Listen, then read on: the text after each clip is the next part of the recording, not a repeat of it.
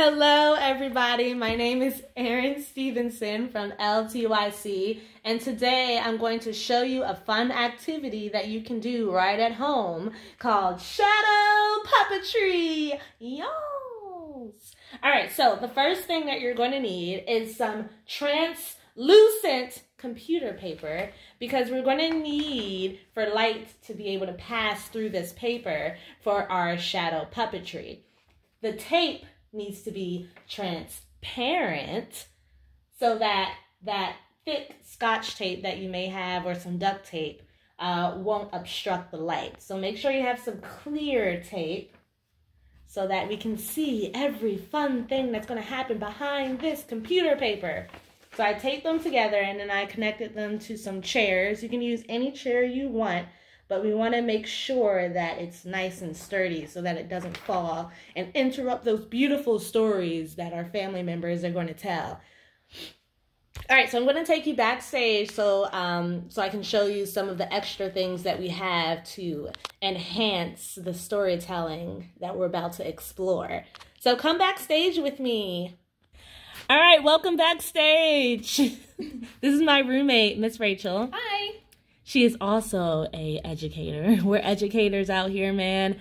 So here's some fun things that I have back here that you can include when telling your story. The first thing you're obviously going to need is some source of light. So we have two cell phones back here. We have my old cell phone that has a flashlight on it. And we have my roommate's cell phone. And we also have a flashlight. Yes, obsolete and ancient flashlights. So another thing you probably noticed is all this colorful plastic that I have back here. My roommate donated some of her plastic and I also have my plastic. And the cool thing about this is these plastics with the color can do some very cool stuff to the effect of the screen to enhance your story. We also have a teddy bear and a handmade puppetry bird that you can also add in your story. So let's take it to the front of the screen. The lights are going to be off in the next few seconds. And we're going to see how these colorful objects and flying birds and teddy bear can help tell your story. All right, welcome to the front. So we're going to explore with some of those items that I showed you backstage and see how we can use them in our story. Let's first explore with that bird. I'm sure it's pretty interesting. So I cut out the shape of a bird. So if you ever wanted any flying objects in your story, you can have those. I think I'm going to stop saying in your story because I've said it a lot. Clearly we're telling stories. One cool thing is you can change the shape of your bird. The closer you hold any object to the light, the larger it becomes. And the further away it is from the light, the smaller it becomes. Let's go to the next object, the teddy bear. If you wanted to add some different characters in your story, if you don't want to take the classic route of using your hands, you can actually use toys and teddy bears and Lego men. There's a variety of things you can use, whatever you can find in your house to play the characters in your story. Ooh, look at my hand. That's actually really nice too. All right, let's get to those colorful Tupperware things. The bottles and the Tupperware. So here we have the pink bottle. And what my roommate, our puppeteer, is going to do, she is going to hold that pink bottle really close to the light. And when she does that, it changes the entire background of the screen. So you actually have like a new environment that the characters can live in. And even when you remove, because we have two flashlights happening back here, if I remove this light, it enhances this background. And I mean, I don't know what that looks like, but it sure looks fun. Let's try another color. maybe the purple. Another way to change the background. Whatever this looks like, whatever, these objects can also inspire what story you're going to tell. We can go to the green water bottle.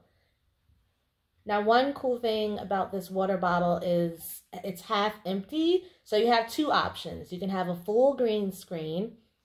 And if I add some light here, it kind of dilutes it a little bit, the green. Take it away and you have a harsher green. But let's move it up to where the water is. And there we have this, I mean, I don't know what you can tell. To me, it looks like an alien is lasering down. So if we have stories about aliens or abduction, find you a green water bottle and put some water in it. Oh, there's the teddy bear. It's going away. Let's go to the glass of water. I don't really know how to explain this, but once again, it just looks really cool. And because the water isn't stiff, it kind of moves around and gives this wobbly thing that it can literally inspire anything or enhance whatever you need it to enhance. I don't have any words for it. It just looks really cool. That's all I can say. Do we have any other objects back there? Yes. We have the blue Tupperware. Ah, yes, the blue Tupperware. And last but just another color change. Changing the intensity of that light by adding another light. Or you can take this light and zoom it in and do things with that as well. There's just a lot of options to surpass the traditional blah, blah, blah, or the wolf. You know, we all learned that. So go ahead and search around and see if you can find anything to play with for your shadow puppetry. And in a few seconds, we're going to talk about some cool stories that you can tell. Hey guys, so after you spend time collecting your materials and building your screen, you can take a few minutes to write down a script or write down ideas and topics of the stories that you want to tell. What's one story that you think you could tell? Well, I was actually inspired by the green bottle that you had. When it had water in it, it kind of looked like an alien laser beam shooting down. You know, like people say they were abducted by aliens. So in my head, that little teddy bear was being abducted by aliens. Being beamed up to the spaceship. Oh, that is a really cool story.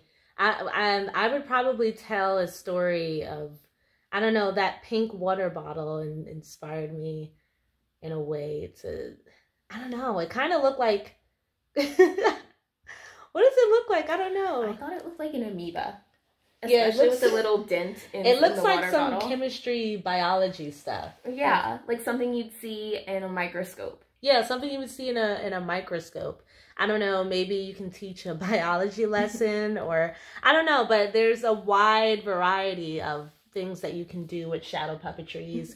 And there's a wide variety of you know, materials that you can use, from plastic trash bags to water bottles to Lego toys,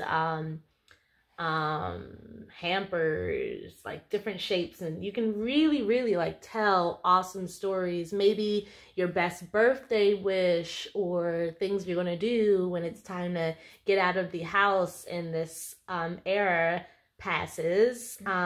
So whatever you feel inspired to do, go out and do it. Gather your families, gather your materials, and take off and share some beautiful stories. All right, guys, until next time, I'm Miss Eirin. I'm Miss Rachel. And yeah, bye. Bye.